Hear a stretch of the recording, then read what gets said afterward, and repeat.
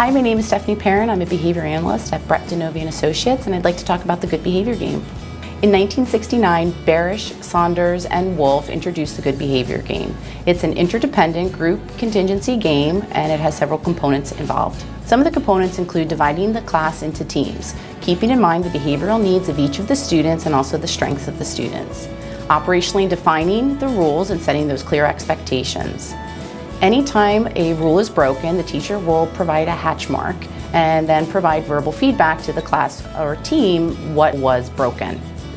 The other thing is going to be to establish criterion. So for this, the criterion determines the number of points that the team may not exceed if they want to win. And then the winning team is provided with positive consequences or rewards. Some of these include extra recess time, a homework pass, or lining up first to go to recess or lunch. Some of the research variations have been to address decreasing problem behavior, non-compliance, out-of-seat behavior, and then also to increase some of the adaptive or appropriate behaviors such as sharing. Some concerns expressed by the teachers is that the good behavior game may evoke some negative peer pressure comments from other students. One study that examined negative comments expressed by peers during the good behavior game was Groves and Austin in 2018.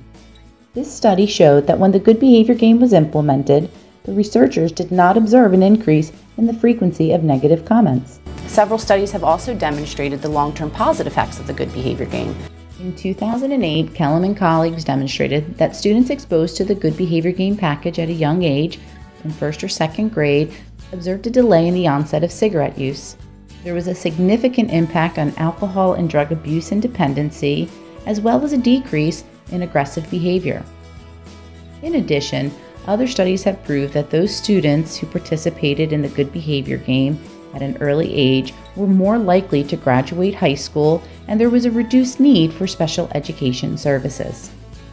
Given that the good behavior game is a multi-component intervention, several studies have been conducted to determine which of those components are necessary. However, each of these studies that were conducted were done so only after the participants were exposed to the entire good behavior game package. Foley, Dozier, and Lesser in 2018 conducted a study that controlled for these sequence effects.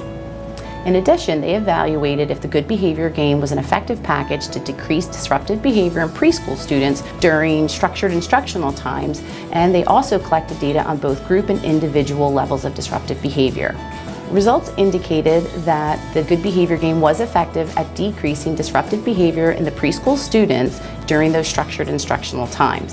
Regarding the component analysis of the Foley study, while some reductions of the disruptive behavior were observed within some of the individual components, the study did say that the package of the good behavior game was most effective at decreasing levels of disruptive behavior below 80% of baseline.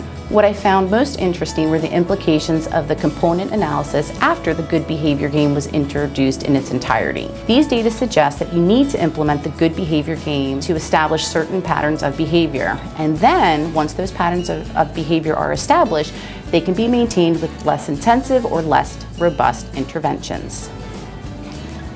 Here are some of the references that were used to talk about the good behavior game.